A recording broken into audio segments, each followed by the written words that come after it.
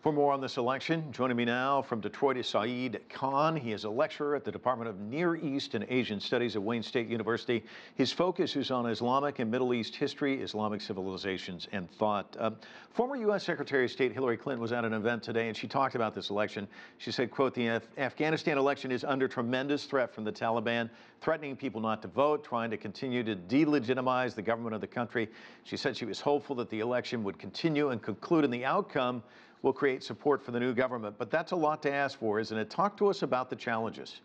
Well, there's a few different challenges, Mike. I mean, on the one hand, former Secretary of State Clinton is quite right. The potential for violence with the Taliban, a force which holds exactly half of the country and not in just one location, is something to be contended with, especially given their declaration that they do plan on disrupting the elections, violence both at polling stations as well as with election rallies.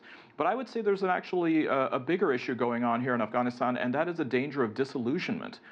The first elections that were held after 2001 were in 2004, 84% voter turnout. In 2009 and 2014, we have a drop to about 34%. And last year, when there were some elections, that dropped even farther into the low 30s.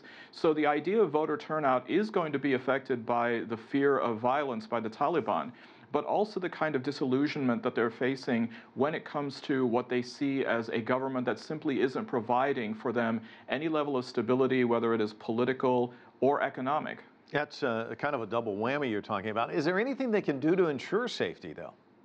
Well, there are. I mean, here's a country of 35 million with about 9.6 million registered voters looking to exercise their democratic rights. 75,000 security forces are going to have to fan out to something like 23,000 polling stations. That is a very tall order given the kinds of threats and the challenges that they are facing. But yet there really is no choice. If the Afghans want to move toward a better future, then a democratic process will at least be part of that equation. Now, at the same time, they're also going to have to contend with the prospect that this election will not provide a clear mandate as to whether Ashraf Ghani wins a second term or whether there's going to be some other pretenders to that office. Right now, there is a very fragile agreement for governance between Ashraf Ghani and Abdullah Abdullah, the runner-up in the 2014 election, something that was very delicately crafted by Senator Clinton's predecessor, Secretary John Kerry. And you talk about Ashraf Ghani, the incumbent. You mentioned one of the other candidates. I think there's about 6 vying for this top spot. Give us a snapshot of the issues, the candidates to watch.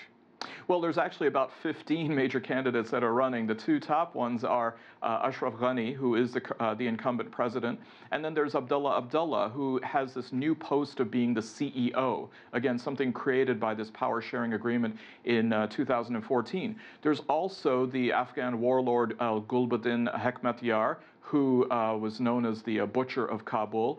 There's also Ahmed Wali Massoud, who is the younger brother of the assassinated commander Ahmed Shah Massoud.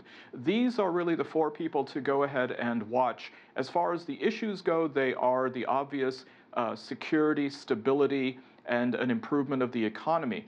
At the same time, one of the other variables is somebody who's not even running for office, and that is the former president Hamid Karzai, a very fierce critic of Ashraf Ghani.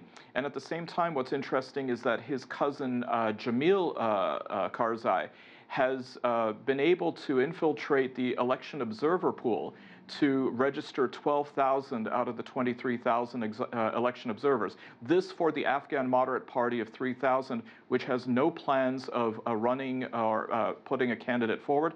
And even Karzai has said he's not even planning on voting.